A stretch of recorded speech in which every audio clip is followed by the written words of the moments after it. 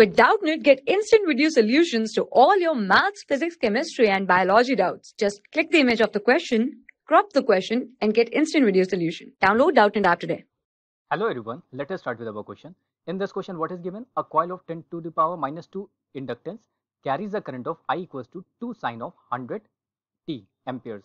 Now, when the current is half of its maximum value, this is the maximum value to this 2 ampere, okay, then at that instant, induce this EMF in the coil would be equals to, okay. So basically this would be an LR circuit. So for example, if I is equals to I naught sine of omega t, okay, if this is the value of I, then voltage would be leading this current by 90 degrees. So it would be V naught sine of omega t plus 90, okay, plus 90 degrees, because it would be leading. Now, what is the value of I naught? We can directly see from this expression, its value is 2. What is the value of omega? Its value is 100. Now, first of all, we should calculate what is the value of the V naught. Then we will be coming to the question. Okay, so V naught in an LR circuit would be equals to what? The peak value of the voltage would be equals to a peak value of the current multiplied by XL. Why XL? Because it is an inductor circuit. Okay, so we have just introduced this is a multiplication sign. Okay, like for a normal circuit, we will be using V equals to I into R. So in case of inductor, we will be using V naught equals to I naught into XL. So if you put the value of our I naught is what? 2. Now what is XL? XL is basically omega into L. What is the value of omega? If you compare these two, omega would be equals to 100. We can directly get it by the comparison. Okay, so it would be XL is omega into L. L value is 10 raised to the power minus 2. So we get this value as to be 2.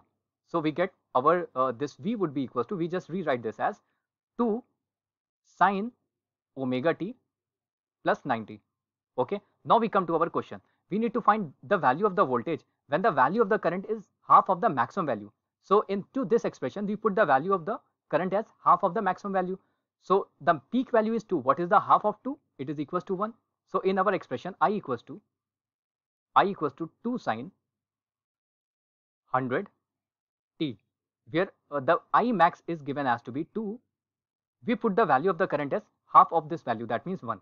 So it would be 1 equals to 2 sine of 100 t. Okay, so from this expression we can get sine of 100 t would be equals to what? Sine of 100 t would be equals to 1 by 2. And for which angle? For which value of angle is sine giving a value of 1 by 2? So we say that 100 t would be equals to 30 degrees. That means pi by 6. Okay, now this is the value of 100 t. Now we can calculate our V value. So V value, if you put omega t value as to be, or this value as to be, V is given as to be 2 sine omega value, we know it is 100 t plus 90 degrees. So we can put our value of 100 t as pi by 6.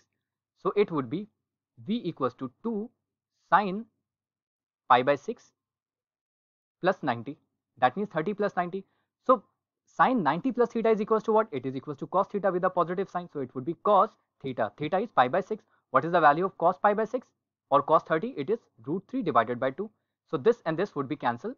Then our value of voltage would turn out to be root 3 volts. Okay, so which option would be the correct option? Root 3 volts.